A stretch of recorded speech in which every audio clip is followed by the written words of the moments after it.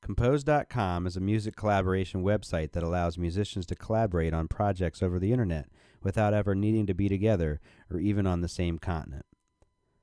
Wikipedia does a good job of explaining online music collaboration, so I'm going to paraphrase their article here. Music collaboration occurs when musicians in different places or groups work on the same album or song. Special software has been written to facilitate musical collaboration over the internet. Websites have also been created to enable creative music collaboration over the internet. For online music collaboration, a server-based system helps to coordinate the work for music projects with more than 2 musicians involved.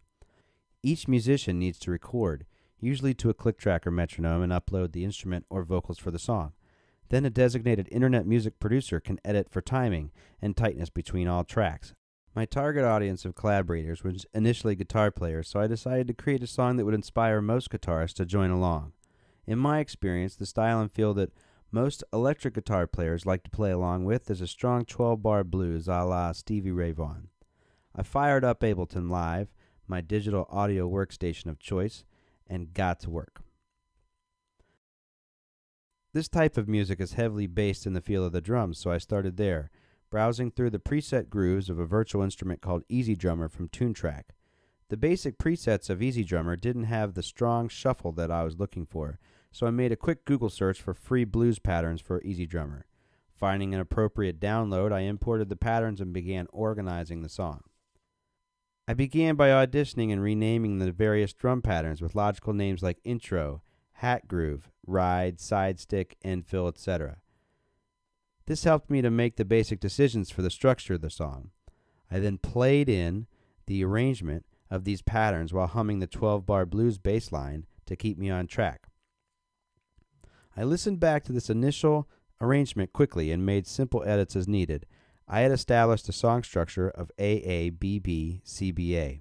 As soon as I had the drum track organized, I plugged in electric bass and recorded the bass part. I fine-tuned the drums and the bass sound, adding compression, distortion, and EQ plugins to emulate a big vintage sound. This sync tone helps you sync up all of the tracks that you might be receiving. So everyone, when they make a track, should have this sync tone at the beginning of each track. Now that I have all my tracks, and if you listen to them all together, you can kind of get some idea of what's happening here.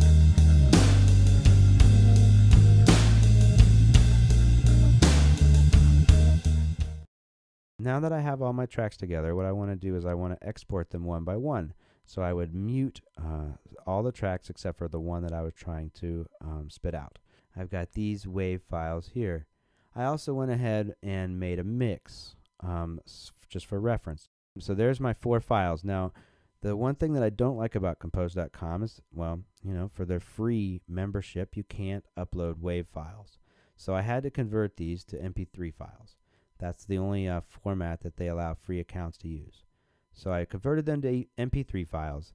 Then I would switch over to the website where I would upload the tracks. First, though, I would, of course, need to create a user. I've already created a username, so I have create a project right here. Generally, you would create a public project. So you'd click New Public Project. You'd just fill out the name, description, whether you'd want to do different types of licensing, and then some optional information. Generally, I would fill this stuff out right here just to help people out. The key of the song, the BPM, in this case it's 56, and you would create a new project. Now I've already done that, so I'm going to go to My Stuff and My Projects. This project's called Boogie Talk number 2, and as I click in it, here's all of the project information. When I click on Tracks, you can see that I've uploaded a few tracks.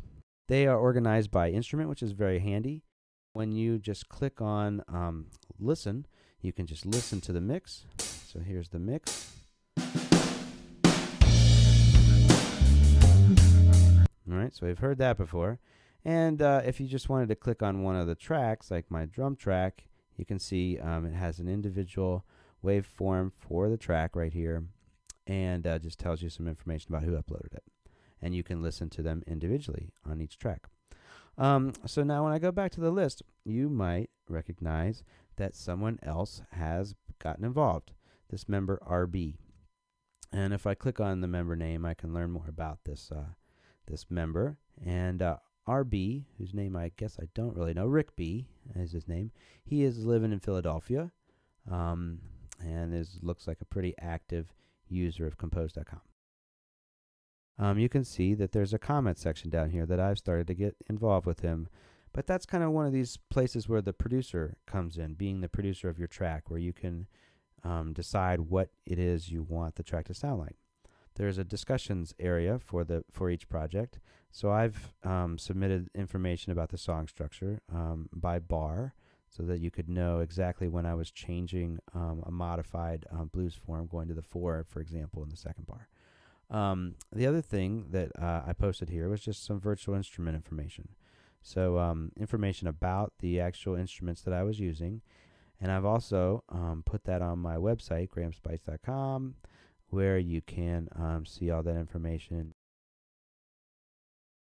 My summary of this is online music collaboration can be a way to kickstart your creative process, meet new musicians, and explore new genres, and certainly solicit musicians to play instruments on your recordings that you yourself cannot play.